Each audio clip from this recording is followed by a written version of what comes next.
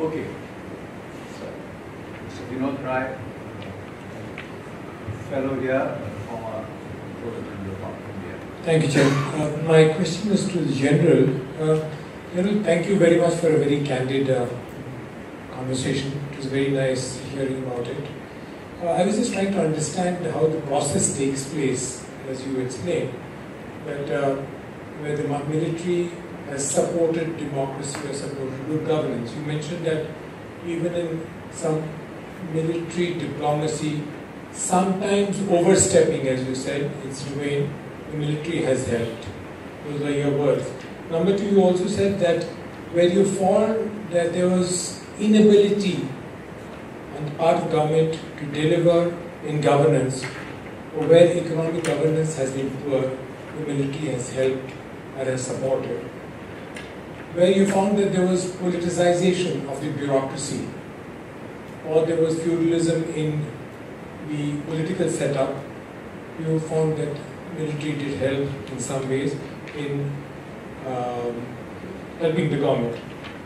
And you also said that the military will not interfere, where you said provided there it sees the process in an environment of give and take. You referred to foreign trade and other things.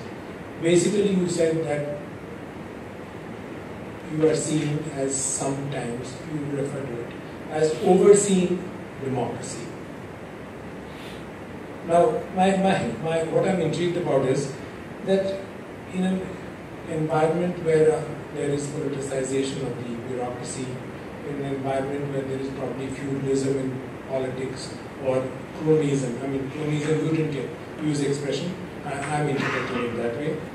How is it that the military has continued to be a citadel, an epitome, or an island of professionalism, credibility, and in some ways, conscience keepers of the nation? How have you been able to protect yourself? You might want to take this because you got a question from me as well. Set. But let him take this question. Thereafter, in this order, Mr. Burki, Surya, and Manish.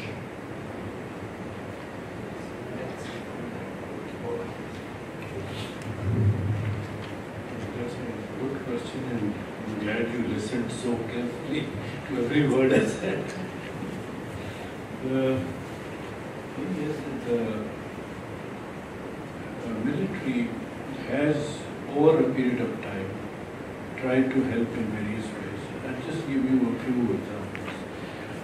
For example, I know there are very important civil servants here who've been through the CSP cadre, but the Civil Services Academy, Training Academy, and the Civil Services Higher Training Institute, the Civil Services Staff College, Administrative Staff College, both I mean, they're very good institutions, but they were both evaluated by the military, and expertise provided for improving the syllabus, for introducing many things which are now functional there. And the civil service is very happy with it. Believe me, they made an enormous difference to the civil services. The Civil Services College was evaluated by the military. No, yes, during military rule, the Civil Services Academy and the Civil Services Administrative College were both supported in re-evaluating the syllabus and introducing various studies which the military had found useful in its own National Defense University. So there's one way and there are other examples, ghost schools set up in remote areas and so on, in Skardu and Gilgit and other places. So there are almost all the road works, infrastructure work has been undertaken by a military organization which specializes in civil works and hazardous areas. So all that has gone. Now your specific question that how has the military kept itself insulated? And I think it ties in with the question that the Ambassador Iftekhar asked from the military, which was about the military, the system as such. I think the military is seen as a means of upward social mobility in Pakistan. And its military system, as far as recruitment, training and promotion is concerned, is an open book. You just have to meet those standards, touch those milestones, and you can be in the military and rising in the military. So that goes a long way in appealing to all segments, and we have no problem recruiting, no problem retaining them, no problem training them, and that is one.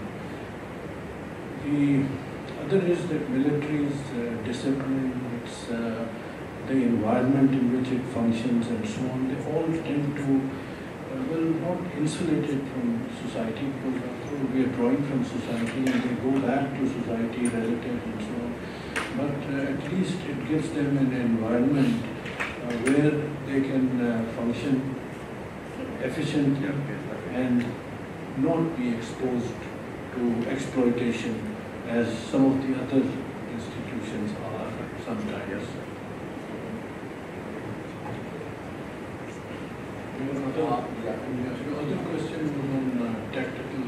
Yeah, my question was, will the Lieutenant Colonel immediately end up deciding?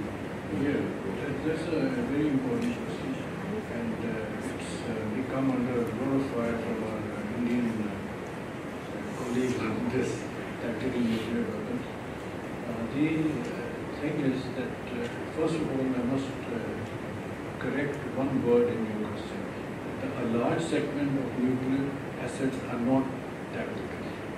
The largest are the other ones. But there is a small segment of nuclear weapons which is tactical.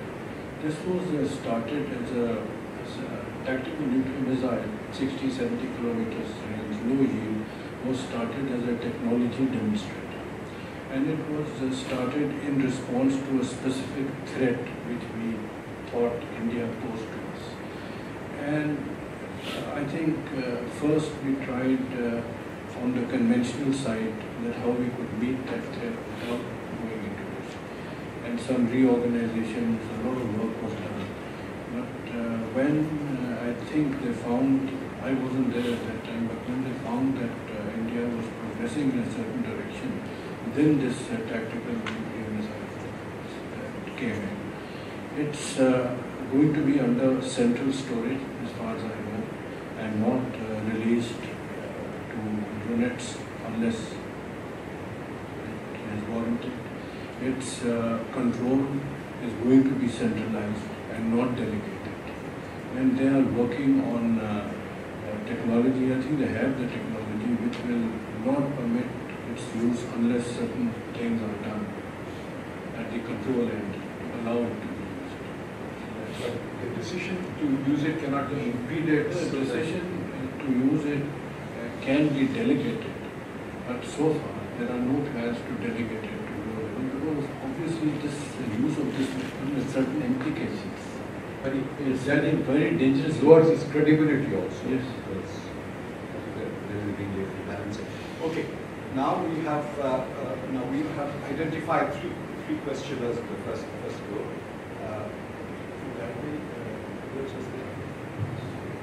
Surya, yourself. Okay. The next round will be Mr. Jumaboy. One very brief response to Benazir's question about military's influence on training of civil servants. When I joined the service in 1960, in Karamat, there were two influences that the military had. They taught us ballroom dancing, which was sponsored by the state, and second was horse riding. And our instructor was from the military. Not necessarily in that order. And if you'd come to a cavalry regiment, drinking would have been But we still can jump 3 jumps without stirrup. But more seriously, Iftekhar and I and Riaz, we've been having a conversation, running conversation. in this institute, prompted essentially by what's happening in the United States. And our impression is that policy making in the United States has been militarized. The three former generals have taken hold of defining what the US is going to do in both Afghanistan as well as with reference to North Korea. And I'll have Ifti speak to that himself, but he has a very strong view, which is that the military has a role in determining the strategic policies that the civilian government adopts. Now, I recall that you and I were involved in such an experiment under President Farouk when he created what was called, I think it was called CDNS or something like that, where the civilians and the military people sat together and talked about certain things. I don't think it was a great success. Then you mentioned in your presentation that there is now a structure evolving which has military as well as military personnel and so on. So the question really is, and I agree with Ifti's point, that military should be formally engaged in determining the overall strategic approach of all countries, particularly those which can play an important role in international affairs, but that it needs to be formalized. It needs to move in a way that there are no surprises in this. The third point I want to raise is you and I had a bit of an exchange about our program over here, and you made one very interesting point in the response you gave me by email, which you have not mentioned today. And that was when I said that in our conversations you had once said to me that don't worry, the military is in charge of sort of generals who think in modern ways. I won't use the language that you use, but and then my friend and your friend Shudan Nawaz began to say that there's a lot of influence of new recruits who are coming in from different areas and they belong to the lower social classes. But then you made a very interesting point, I thought, which I would like you to elaborate on. You said that the military has a very strong culture of its own. And no matter where these people come from, they are then influenced by the military's internal culture. So that leads me to ask, who defines that culture and who manages that culture? Just to explain what my position was, that in the American system, I'm not talking about the legislative system where the military has no role at all, but the executive system, which is a very important arm of the American governance. In fact, it is the preponderant arm of the American governance. What was happening over the course of years was, in the parliamentary system, we have the office of, say, cabinet secretary, who is really the main bureaucratic fallback position of governance. In America, that lackey, which is the chief of staff in the White House, and eventually this was an inexorable process that the military would come in and take over not just the NSA, not National Security Office, but also the chief of staff of the White House. And eventually, the president would be surrounded by the military, and the military would take over all decisions in the executive. Now, this is something I was building up over the years, and now I see it happen actually in effect, empirically, in the United States today. So that was the point I was making. Anyway, it's not, I just wanted to clarify that. The next question now was, yeah, is it a two-finger? Okay, two-finger meaning you can comment straight. I don't think you can't be. I think Jahangir probably not sharing all his personal experience in that. But I think when we choose people for posts, don't have to choose them. You have to choose them for that particular post, not as you would choose a factory manager. And unfortunately, some of our civilian leaders chose people, factory managers, who would follow their instructions, and not like that. Now, you said about civil-military relations. I think I'm going to say something may embarrass General Jahangir Kardar. General Jahangir Kardar set an example, and he resigned. He resigned exactly because the National Security Council idea that he given that there should be an institutionalized process for decision making. Now, of course, I don't know the exact reasons that I want, but let me tell you, because he does not, as much as I know, because the person that he spoke to that day was General Burki, who was Chief of General Staff, when he came back after his resignation.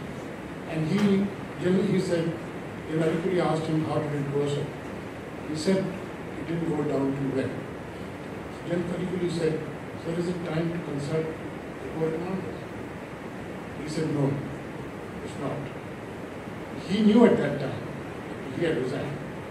He could have at that time, actually, because the army was already moving.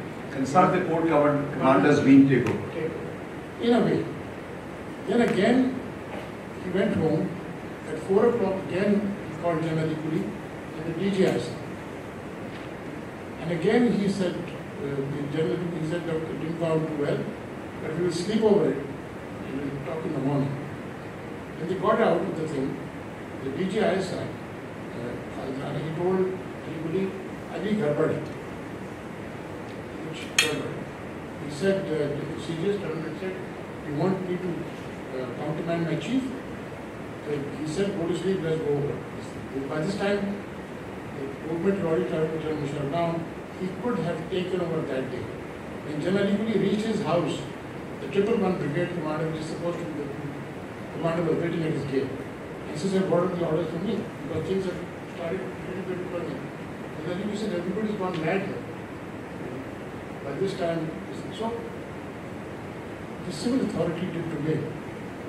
And that kept on prevailing till the political leader lost his head and decided to sack everybody, Chief Justice, the President, the Army Chief, the Naval Chief, anything, anybody in sight that did not work as factory manager. So when things get out of hand, it can happen. But I'm just saying that the last is even General Rajvi for that matter, or General Kiani for that matter, right? Or the time this present chief, we've been given enough this thing, the dawn leagues or something like that. But the army has generally concept. The army has this thing. But it's wrong to say that the army they've been sort of taking terms as it is thought about in India. The army is the army. It's not a fact. The government does it. There are problems and there are tensions. Generally, things have been worked out. Mr. Suryanarayan? Just okay. Just 30 seconds. Yes, okay. See, it's good. Take the mic. Microphone, Surya gave. Good. It's good and very good for generals of the army to decide on military strategy, tactics, etc. The point he was just making was for the army to feel that they know the pulse of the people. They're not trained for that. And hence they will oversee democracy. It's a bit of a stretch. And why I'm saying that is, I've been asked that question quite often when I was the Auditor General. Who audits the Auditor General?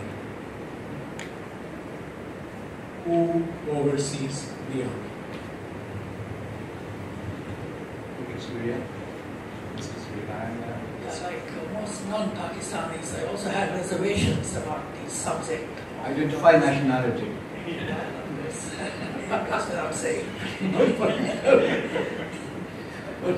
Discussion, of course, but I knew briefly General Karamat as a democracy-friendly general, and so I was not surprised that he was the person chosen to speak on the subject. The questions I have for him are these. In the case of Panama Gate, there is a general impression, at least outside of Pakistan, that the military tipped the scales against the civilian Prime Minister of the day regardless of the credentials or otherwise of the civilian Prime Minister of the day. The second question is, Dr. Chowdhury spoke of tactical nuclear weapons, but I want the question of strategic nuclear weapons. Who in Pakistan controls the proverbial nuclear button? Is it the army chief or the civilian Prime Minister, if there is a civilian Prime Minister at a particular time? Thank you. Yes, okay. Firstly, let me get permission. Can I ask 2 questions? Ask one because then the question, they'll lose. Ask one, there'll be time for a second. Ask one. Okay, okay. Then the question I'm choosing to ask is on creating democratic safeguards. General Karamat did mention that that political parties have somehow failed to develop governance and all that. But there's also a counter argument to this, is that maybe they've not been given the chance to actually to govern, because no Prime Minister has completed a full 5-year term. And also, if you look, during the Panama scandal, I think a lot of precious time and resources has been spent on the PML government trying to rescue itself and all that. And this has actually, I'm sure it has actually hindered the development of Pakistan. Even just to quote Bilawal Bhutto, he did say that for other countries, the foreign minister, we send them overseas to defend our country's position. But in Pakistan, we send our foreign minister to GT Road to protect the PML government. So okay, the point I want to make is on should there be some sort of form of safeguards to actually allow the democratic government to complete the term. Let me cite one example. It was the Constitution Amendment 18, where when Zardari was the president, Zardari was the only president of Pakistan that himself actually signed to relinquish the powers to dissolve the National Assembly. And let me say, that's the reason why, since democracy has come back to Pakistan, the National Assembly has never been dissolved. It's only the Prime Minister has been disqualified, but National Assembly has been there. And General Sir, your successor, General Musharraf, I follow his interviews very closely, and he has always said that a constitution needs a state. If the state falls, the constitution falls. So in there are times where you have to suspend the constitution in order to protect the state. So probably the army should be just there to defend the state, but probably there should be a new constitution in Pakistan. So this is part of the question. Do you think there should be a new constitution of Pakistan? If you listen to Nawaz Sharif tone these days, they say that PML has now become a very revolutionary thinking. So okay. Yeah. Thank you, Alan. Thank you. But this tenure of parliamentary government and all that sort of thing, I'm not very certain that these are fixed things. I mean, we've discussed this. National Assembly is not No, it is only the parliament. You see, a prime minister does not have a tenure. A prime minister goes anytime the prime minister loses the confidence of the house, and the president also, or the queen in parliament, can dissolve the parliament at any time the prime minister advises the queen to do so. So, unlike a presidential system, in a parliamentary system, actually there is no fixed term. But what you are talking about is the 5-year term that normally a parliament exists. But it's not a term that is a right. You understand? The Prime Minister does not have to be around for 5 years. The Prime Minister can resign, can be defeated on the floor of the House, Parliament can be dissolved, etc. Not so in a presidential form. But anyway, but the question is still remains valid. A National Assembly has not been dissolved. Yeah, the question is still valid. But I just wanted to say that it does not have a fixed term. Mr. Juma Boy? Mine actually arises from a thing that appeared in the Pakistani newspaper from remarks of a former state governor of Islam, who was concerned about how you would return the loans that you have taken from China with your current position of having a debit every year. How far is that problem, or is there a problem anywhere there? And if there is, of course, you have the sovereign right of cancelling the contract, but these loans have to be repaid. What is the yearly debit? This thing that appeared that in the newspaper was it's $1 billion a year. Question is, of course, I mean, you don't have to give the figures. Amortization of $46 billion. How is it to be repaid, right? Thank you. Yes. My observation. First of all, I'd like to thank three speakers for the very candid, informative, and thought-provoking presentation. I'll begin first with just observation. I just have to say yes or no. If you prefer, you can give an answer. I spoke about Sufi orders. Now, you have been good enough to tell me that you belong to Chishtiya order. Is that all right for me? That's what family said. Yeah. If you want to ask... No, I just wanted to ask. No, Akhuwat, the model you have, it reminds me of what the Sufi orders used to do. What I have been, from my limited knowledge of the Sufi order, 12th, 13th, 14th centuries. I just wanted to know to what extent it is, and secondly, is your model representative of Sufi Islam of Pakistan or of the scripturalistic or orthodox Islam? Now, I hope I'm not embarrassing you. I just thought, since I'm a sociologist, I thought empirical evidence would be interesting. Can I continue with the question?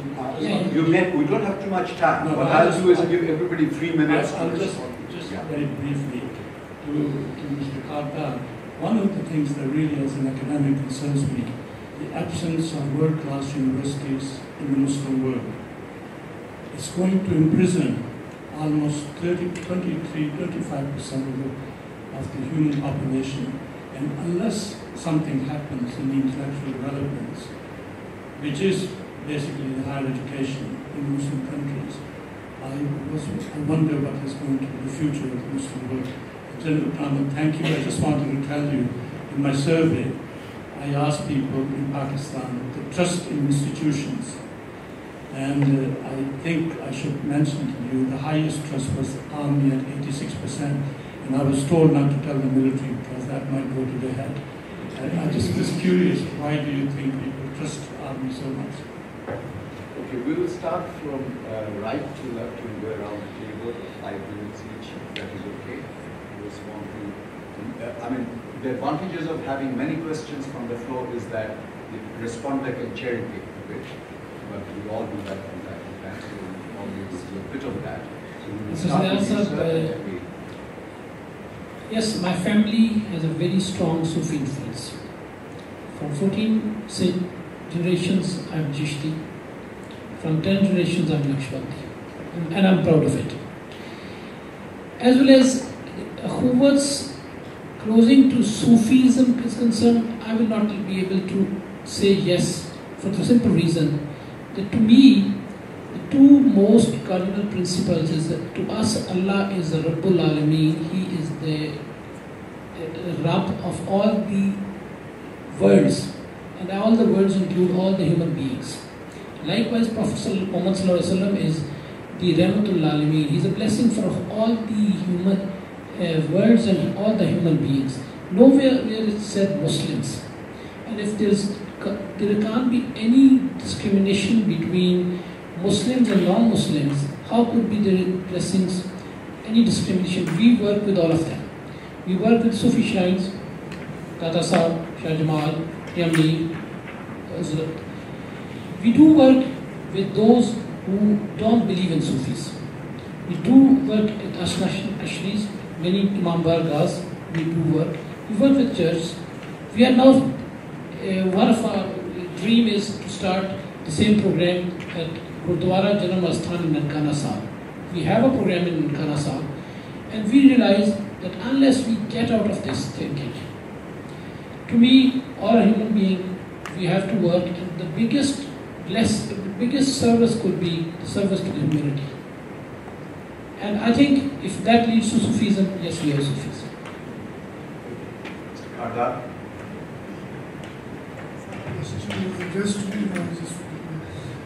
I agree with you. One of the problems has been the emphasis on quantity.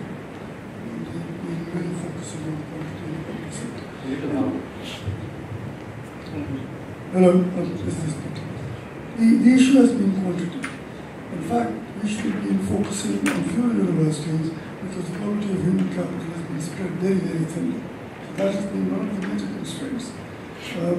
The second has been the way the state is handling all this, both from the private sector as well as the public sector have been through that presentation. But the real issue was the lack of commitment to actually the quality of higher education from the state, and B, essentially the economic policy incentive structure which didn't really create a demand for the kind of skills that we all thought necessary. I mean, you know better than I. Research, anything of this nature is internationally funded by state. And even the private sector really never had the kind of resources. Secondly, because of this tight regulatory system, a lot of resources of the private sector were actually ended up spread very thinly on what you and I would call unproductive investments in Indian education. Finally, remember in Pakistan it's much easier to raise money for mosques than for hospitals. That's the way we are. It's easier to do that. And then, even when it comes to education, it's at the schooling level. So you try and raise money for universities, they come right to low in the pecking order. That hasn't, this culture also. T3, just one little point that I just want to emphasize from the point of the discussion on the policy. And I think we haven't really made emphasis at the Pakistan level, and particularly because the cost of that is very low. And we haven't done so. You see, Pakistan has the image of a very hot country. So we need a much softer image. And this being the age of soft power, we should be pushing examples like these, just to be on the radar of the world where it gives us a soft image. The second area, which should be highlighted, if you look at, if you talk to Pakistanis, before Malala Yousaf, the best ambassador we had was a singer, was Fateh Ali Khan. So in a sense, we should have been pushing artists, singers, actors, and they've done extremely well even in places like Bollywood.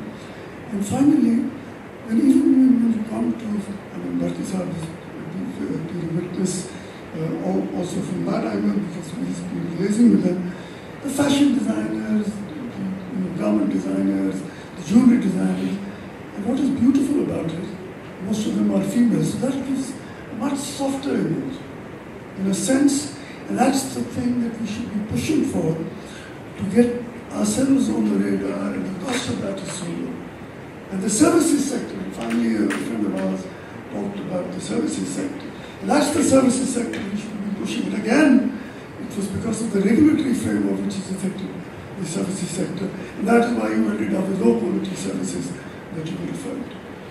Very true. One of the reasons why we have Mr. Ranjha here, by the way, is to project the soft picture of Pakistan that you said. And that when we organize this meeting, that was my idea.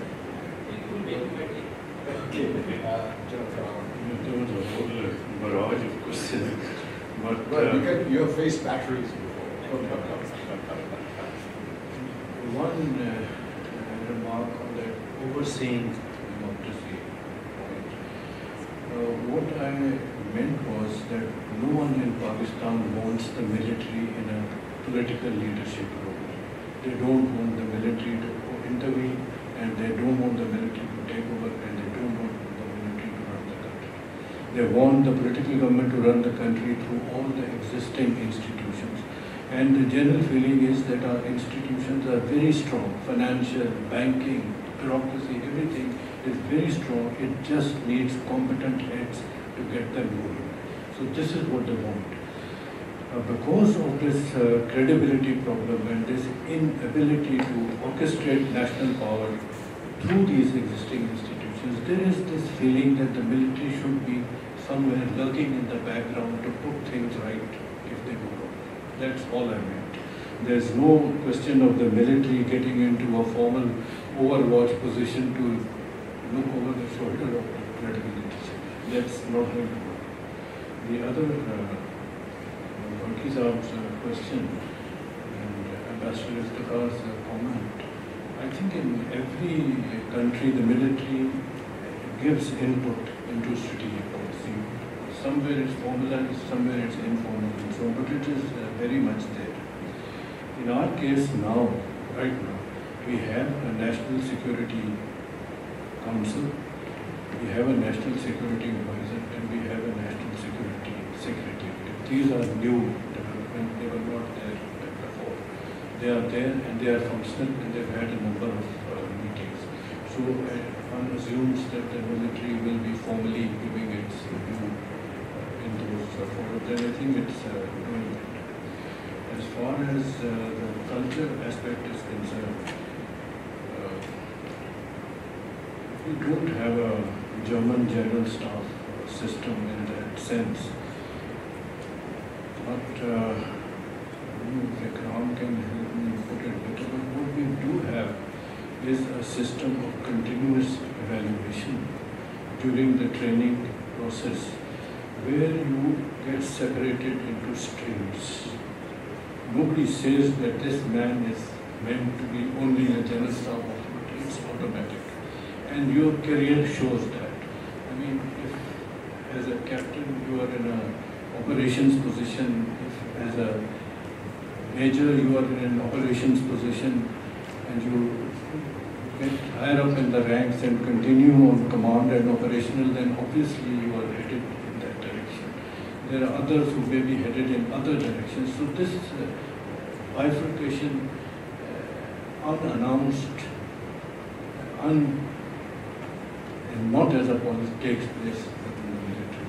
That has a lot to do with safeguarding the core culture of the institution through these hardcore officers whose only motivation is professional excellence.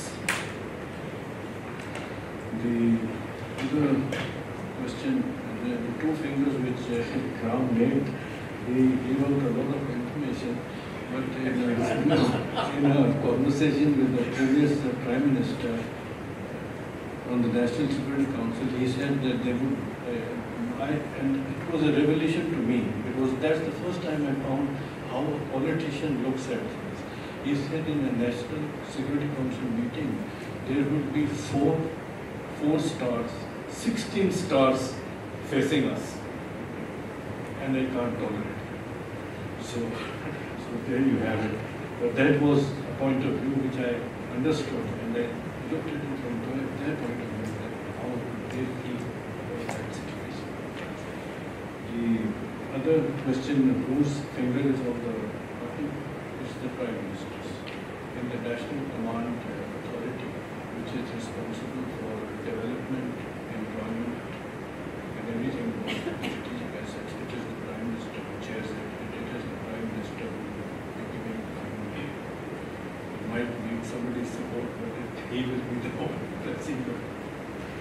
The question on the political parties, there is just one correction. It was not President Asif Ali Zardari who gave up the power to dismiss the assemblies. It was President Farooq Lalani. It was President Farooq Lalani who, in a discussion with the Prime Minister, said, yes, this is wrong, that the President should have the power to dismiss the assembly, the Parliament, and it should not be there. So that's how it was done away with. President Asif Ali Zardari gave up his finger on the button. He said, I will not be chairing the National Command Authority, it will be the Prime Minister. So since then, it is the Prime Minister who is the chair. That was it, I think. change he made was to allow prime ministers to do more than 3 times. Very quickly, 1 minute. 1 minute. Okay, 1 minute, 1 minute. Say. As what Madam General said, I think it's both.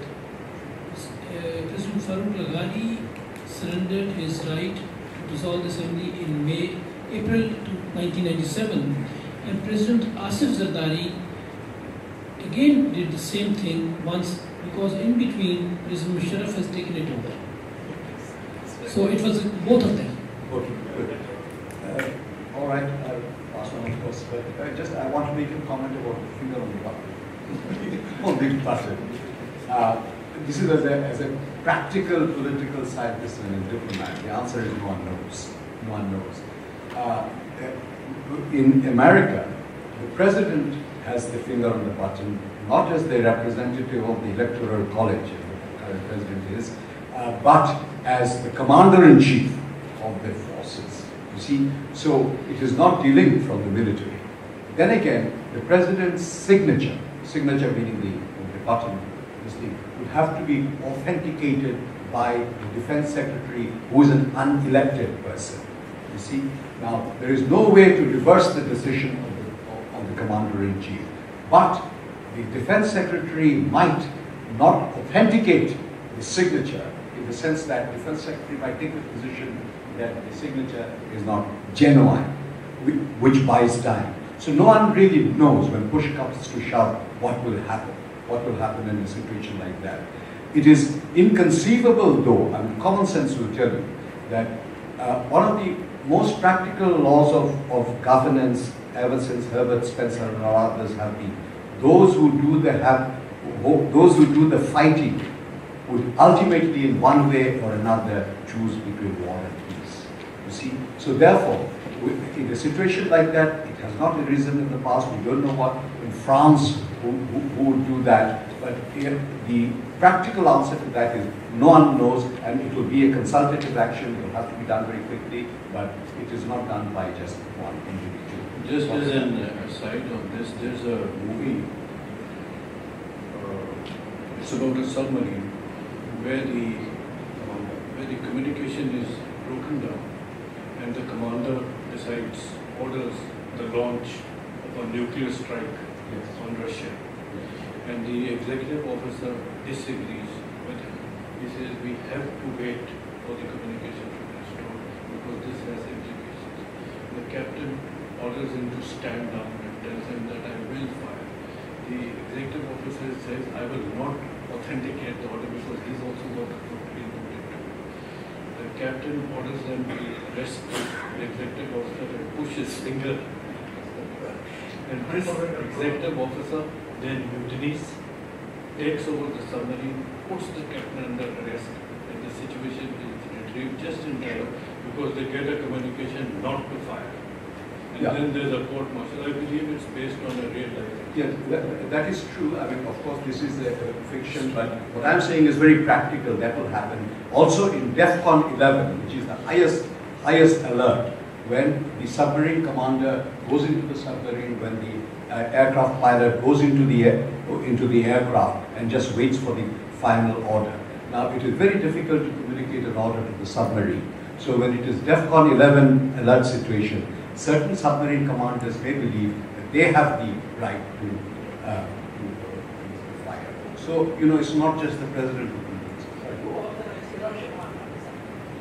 That is a very good question. Hiroshima and Nagasaki was authorized by President Truman, as far as I am aware, but there would have been a consultative process. When General MacArthur wanted the same power in Korea, he was sacked. You see, the immediate response of the president was to dismiss him. You see, so this has not been an easy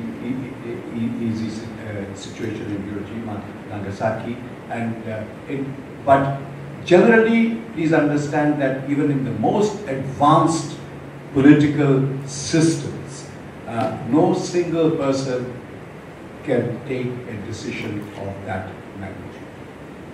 There is, if the enormous amount of stuff coming out in the newspapers, reasonably well informed about what's likely to happen if Trump decides to attack North Korea with nuclear weapons.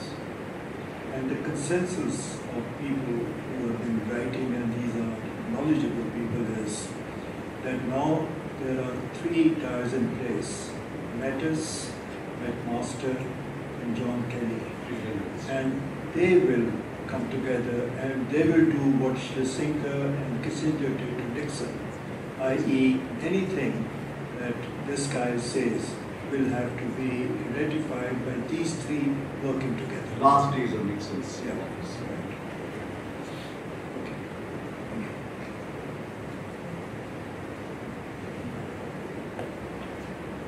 First of all, let me thank you for having me here on such a distinguished panel.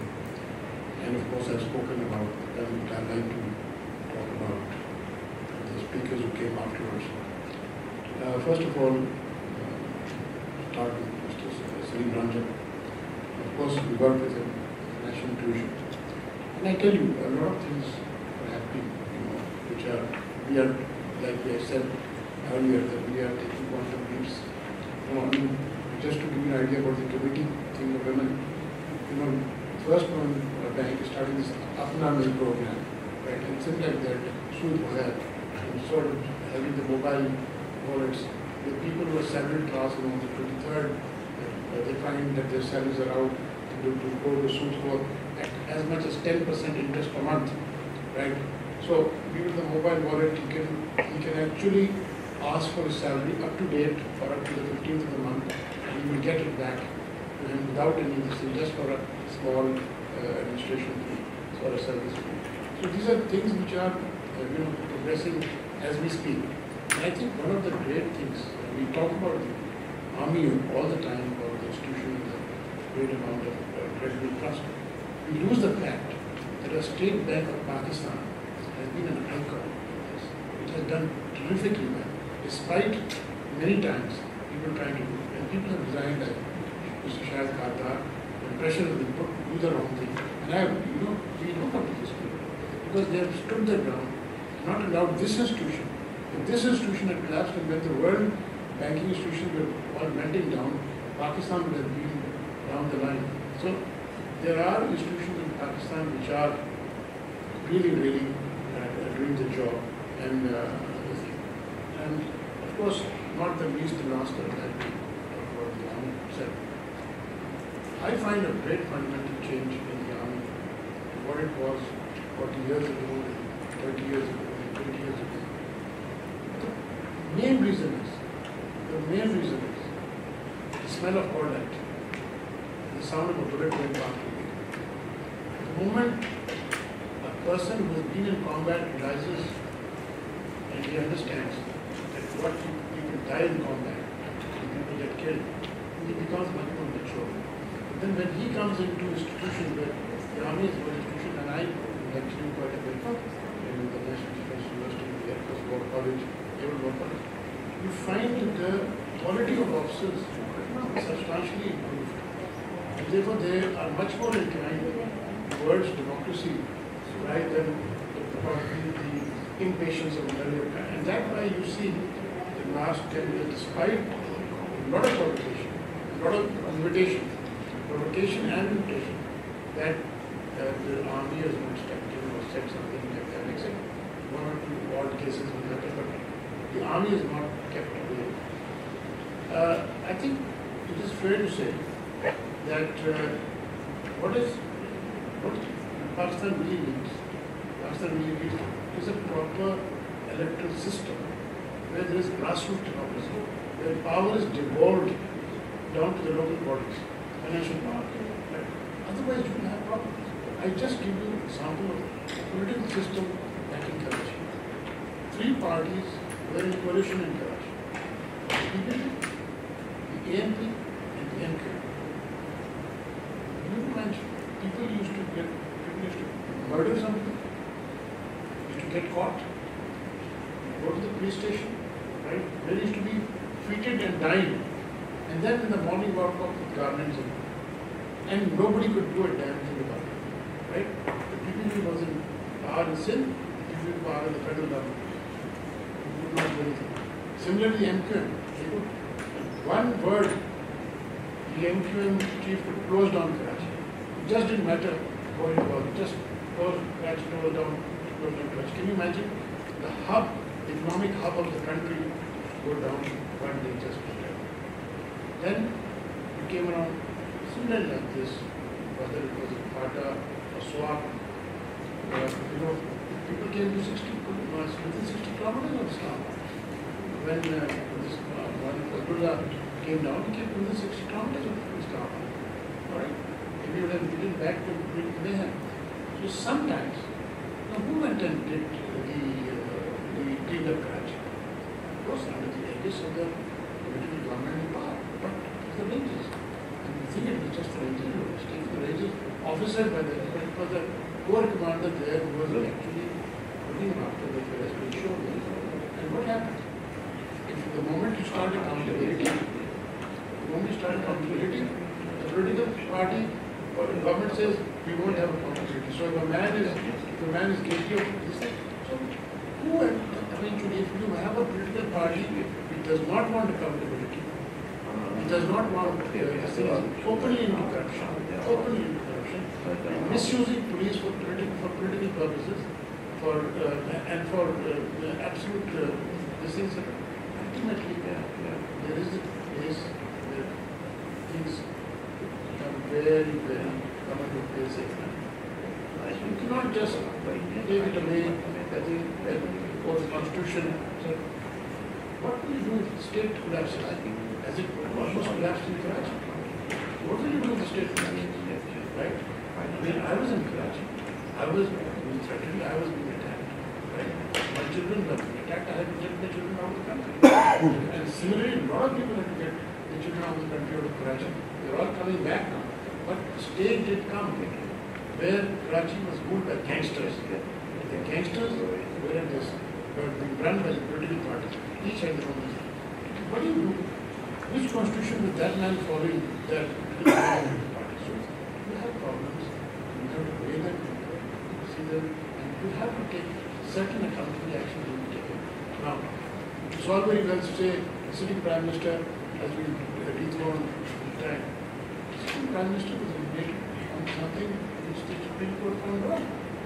The references that have been filed against him amount to billions and billions and billions of rupees, which have moved out of Pakistan, which have ended up in various accounts, which a proper inquiry has been done at the behest of the Supreme Court, which of the judges that sided with them in the first instance. Right? So you just can't say just your Prime Minister has been this thing, Bilal Bhutto passes a remark. Accountability is a process that must be carried out. And it must be carried out everybody, whether it's politicians, judges, or generals, or it does not matter. It has to happen. And if in this case it's happened, if documents have turned up void, in not one case, in about 100 cases, something is wrong. And you cannot say, oh, democracy would survive because the Prime Minister. By the way, democracy survived. The Prime Minister went. Smooth transition, nothing happened. So, where are all those those which say the army was behind it? The army was really behind it. They were moved in, and it wouldn't have taken this thing. Like people said, it was taken one truck and a jeep to the Pakistan television.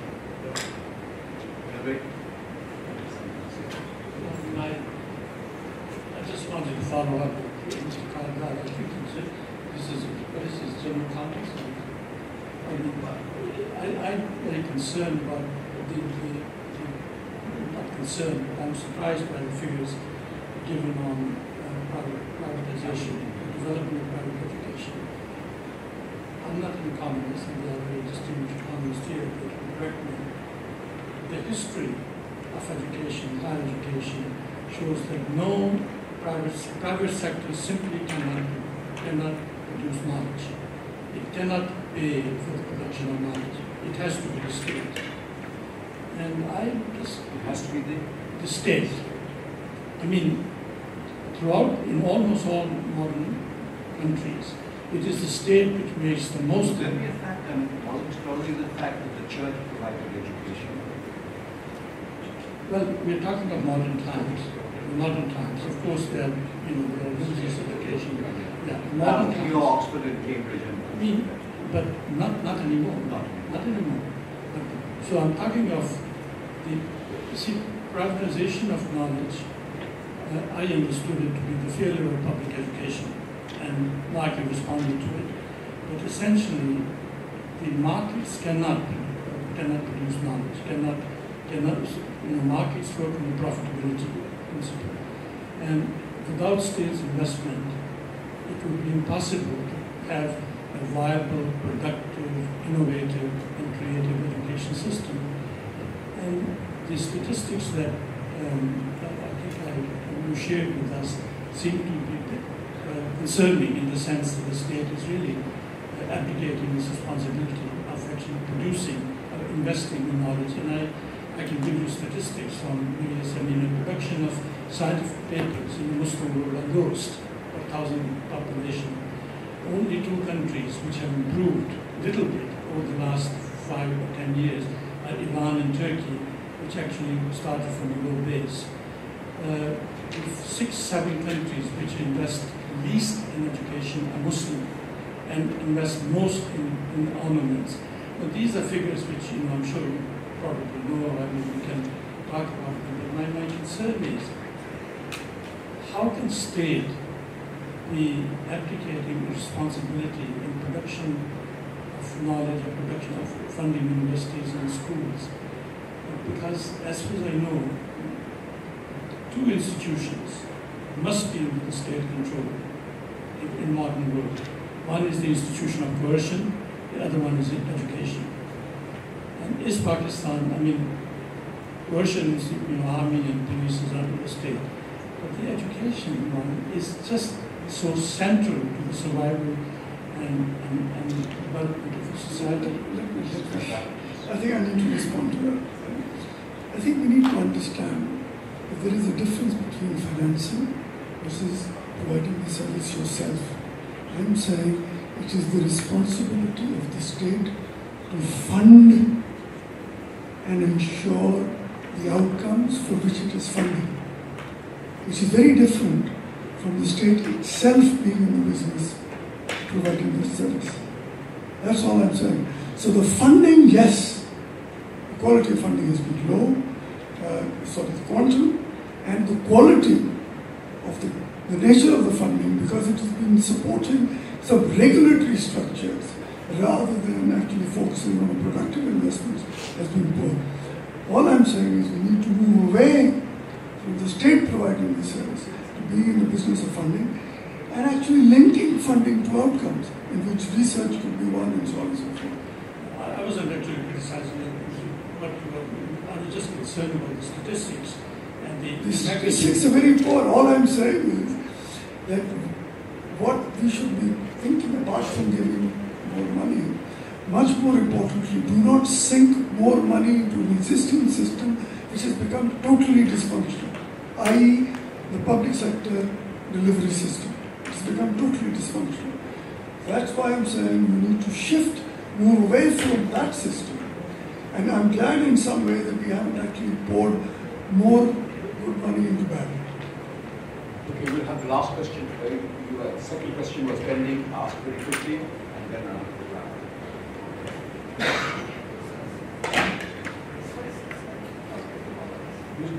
He has asked. Okay, he has answered the question. I answered the question earlier. Okay, well, you might want to repeat it for Surya's sake. See, it's like I just said $46 billion. $36 billion is coming for power projects and $10 billion for roads and for project bridges, etc. Now, you pay for the power projects like you do for any project in any commercial organization. You produce electricity, the electricity gets sold, and when you have the project, you have part of it as return of the loan. Because you are short of electricity now. You are at the moment, some of your manufacturing, the most of manufacturing can only function 8 hours, 7-8 hours a day. And the rest of them, they cannot work even the full function. So when you produce more, and they'll be able to pay, use the electricity, pay for the electricity, that electricity paid for, you pay the loan. So, that's no problem. That's, paying of a loan is always a problem. To start with. Paying of loans is always a problem. It's not so easy. Loans are only 10 billion out of the 46. Loans are only 10 billion out of the 46. 36 billion is investment. 10 billion loans. Yeah, 10 billion. But let me tell you that when Mr. Javed, Burki and myself went to see Mr. Sardar Aziz, and I don't think anyone in the subcontinent knows more about this kind of transactions than Mr. Sardar Aziz. He's been at it for as long as I was a child. And he told us that you cannot believe what a great relief it is to have a donor like China. You see? So, I know from my own country's experience, and I've also worked in the Planning Commission, that Bangladesh amortization is not a problem in Bangladesh. Of course, we are not very major recipients of Chinese credit. But this is what Mr. Sardar Aziz said. He's on record and now he's gone back to the Planning Commission himself. It can be a problem, it may not be a problem, we do not know, but while the going is good, why not make full use of Chinese money, and we'll be far, far worse off without it than we are with it. Also, yes.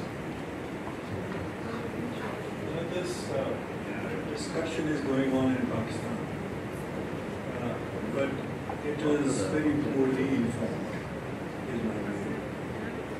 People are saying that Pakistan is going to become a colony of China, Pakistan is going to be bankrupted by China, Pakistan will never be able to pay back what it is borrowing.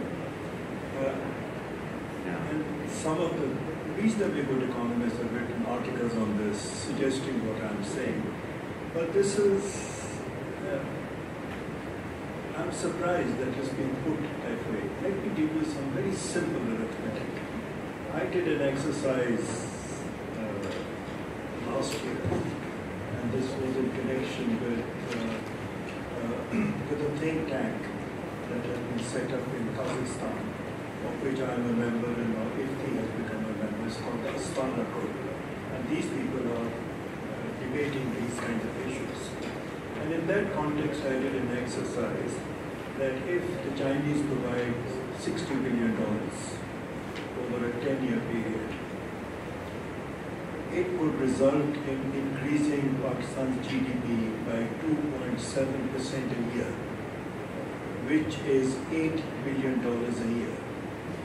If this money is coming in at say $4 to $5 million a year, then the total payment is about $3 billion.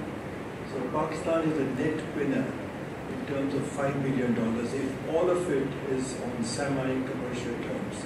Now I know, because I've been talking to the Chinese about this, it's a mixture of all kinds of loans. Some of it is equity finance, some of it is grant, and some of it is on a commercial basis. So this business that Pakistan will go bankrupt as a result of this is rubbish. It is a game changer for Pakistan. Pakistan will have enormously benefited. 10 years from now, the shape of the country and the shape of the economy and the position of the country is going to change. I have been saying that as a result of this, Pakistan will be quite literally lifted out of South Asia and placed in Central Asia. That's what the Chinese want, and that's what I think the Pakistanis are going to end up with. And the same sentiments were, by the way, reflected by our finance minister, a gentleman called Mr. M. Muhi, who is a very, very senior person, and who's even senior to Mr. Burki. He told me that across the board, this is 3.5–4% at most, and he doesn't see it as a problem, and he's been finance minister off and on for about 30 years. Anyway, last question. Just clarification. First of all, General Sahab, I made a direct reference to the 18th Amendment of the Pakistan Constitution that was signed by Zardawi. It's the same amendment that renamed NWFP to Khyber Pakhtunkhwa, as well as on presidential powers. It's 18th Amendment. Right. And just for Mrs. Surya's information, when Nawaz Sharif was disqualified, in his first speech, he actually very proudly said that I had the only finger that has pressed the nuclear button of Pakistan. And he has boasted this in his rallies before, that his finger was the only finger that has pressed the Pakistan's nuclear button. Okay, my question is on the future of Pakistan. As the census report recently has come out, showing 207 million, and Pakistan population has grown a lot. I've read a report that by 2035, the population of Pakistan will be 300 million. I'm sure, when I'm much older, when I have grey hair, probably Pakistan will be a nation of 500 million. And the things that how is Pakistan actually going to sustain this economic growth? Things like education, health service, electricity. And one thing I would say is that, take away democracy from Pakistan, Pakistan still can survive. But there's one thing that Pakistan cannot survive with, and that's the Indus River. The day that Indus runs dry, then that will be the end of Pakistan. And is there any solution? Is there any forward thinking on Pakistan long term? How are we going to ensure that Pakistan actually continues to live until doomsday? Oh, Mr. Ranjha has volunteered to answer your question. Starting from Indus, we have to see who is drying the Indus rivers and who is now putting pressure on Pakistan for the river wars. We have to see. We have talked enough. We move from economy, we move from social service, again to strategy, again to war, again to... There's always half glass full or half glass empty. We must realize we are, except few people on this side, most are post-independent generation. We don't, the Wali Khan, there is a very interesting saying when he was in Hyderabad, sir, and somebody asked whether you are a Pathan, whether you are a Pakistani, whether you are a Muslim. He said, I am a Pathan for 4,000 years, I am a Muslim for 1,400 years, and a Pakistani for 30 years. We must think that yes, we are Pakistani and Indian, but we are also South Asian. We are also Asian. Our destinies are linked with each other. If we try to destroy each other, we both will be destroyed. See what happened after the unfortunate event of attack on the parliament in New Delhi. Lot of Indian IT business moved away from South India, and people of South Asia got unemployed. We must realize that Dr. Burki, Javed Burki said, what if? Imagine what if the IP before this CPAC had IPI taken place? What if TAPI would have already taken place? What if Indians seeking trade concession from Pakistan had voluntarily invested in India, in Pakistan, $5 to $10 billion in 2004 and 5. Today, the same position which China is enjoying, India could have enjoyed. Instead, these things, what happened had Afridi would be playing in IPL, or Virat Kohli would have been playing in PSL. Who lost this opportunity?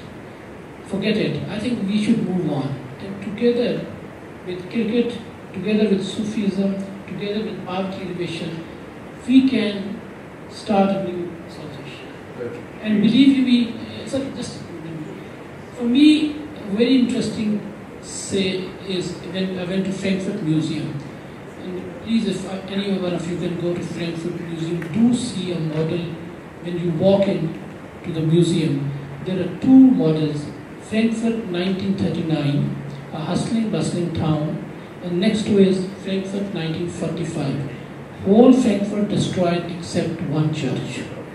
We have two options, either mutual assured destruction or mutually assured prosperity. Yeah, very good. And in fact, just to underscore that in other area, because we do not want to take away from it any kind of acrimonious relationship, even on the fighting side. Let me assure you that I have spent many years as ambassador to the United Nations in New York and Geneva, 11 years in fact. I've been involved with peacekeeping operations right from the get-go. I can tell you that there is no three elements or actors who cooperate as well as India, Pakistan and Bangladesh do as in global peace, international peacekeeping in Africa. You see, it is the Indian ambassador, it is Munir Akram and it is myself who for years on end worked to advance in a combined fashion the perceived interest of not just our armed forces but also obviously our countries. I can give you practical examples of the DPRK, Congo. There were 9 Bangladeshis who were killed once on a patrol, this thing. Next day the Pakistanis came and cleared it out. So you see, this is a tremendous kind of cooperation that beyond the radar, beyond the civilian radar or the public radar, whatever you call it, this kind of cooperation is going on.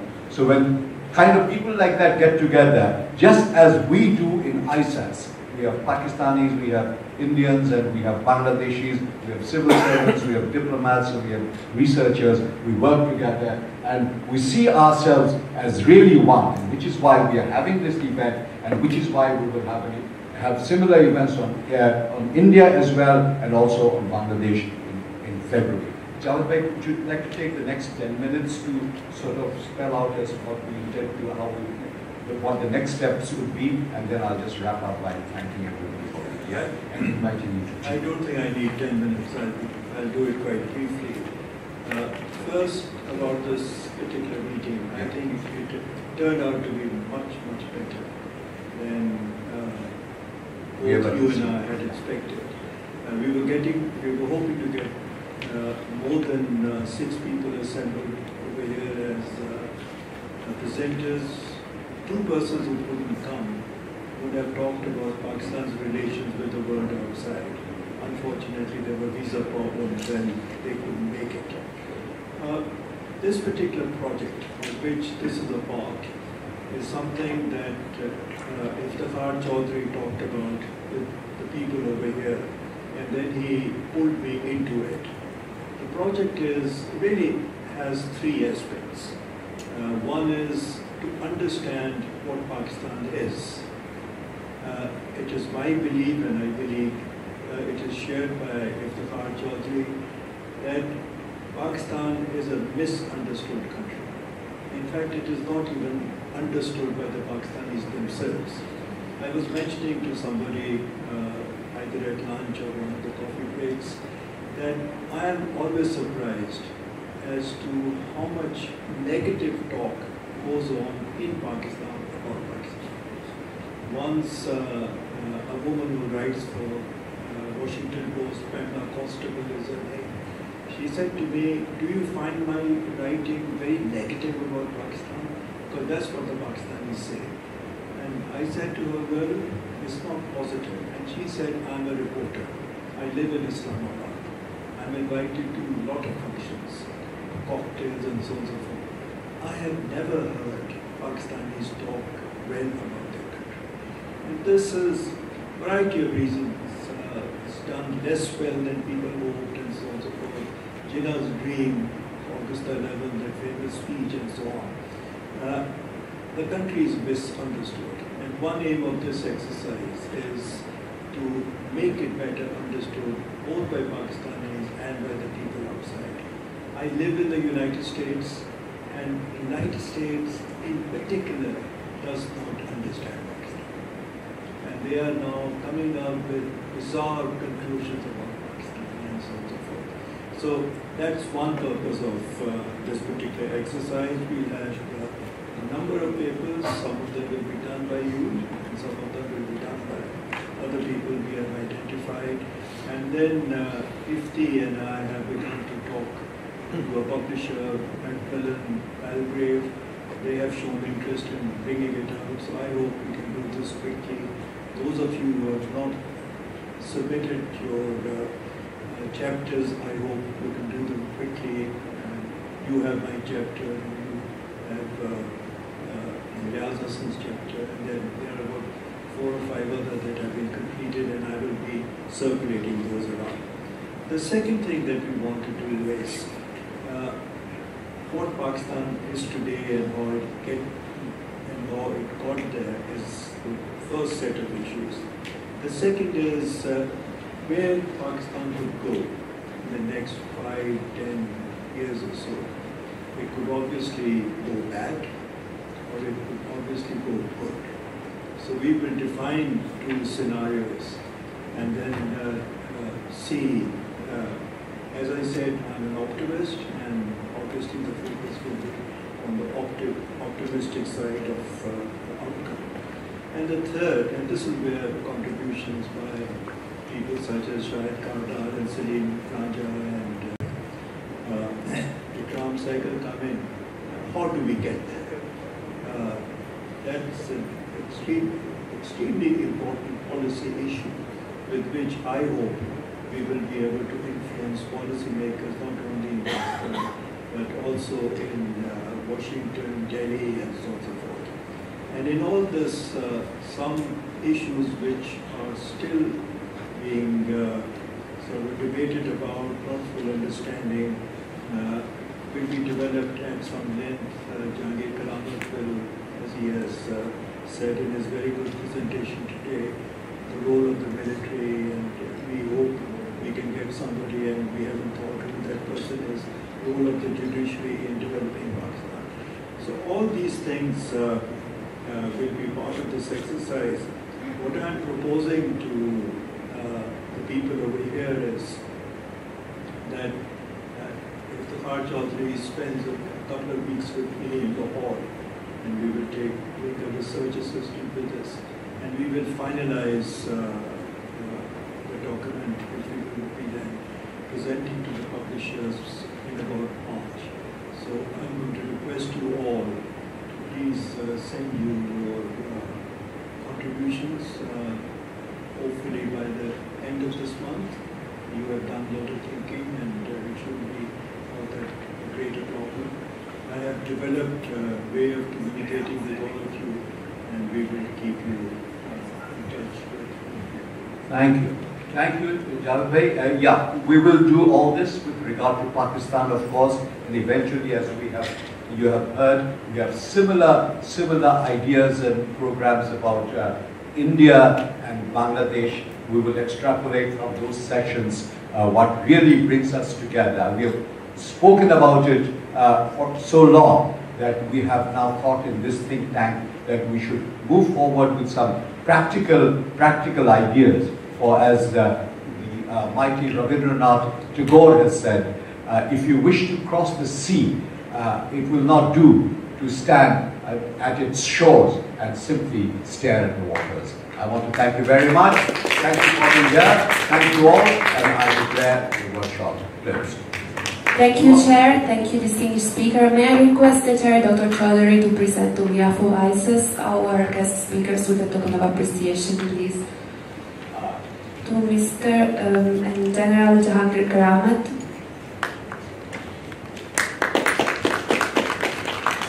to Mr. Shahid Kardar, and Mr. Saleem Ranjha. Thank you. Thank you to our distinguished speakers, and thank you to the audience for your kind attendance and participation.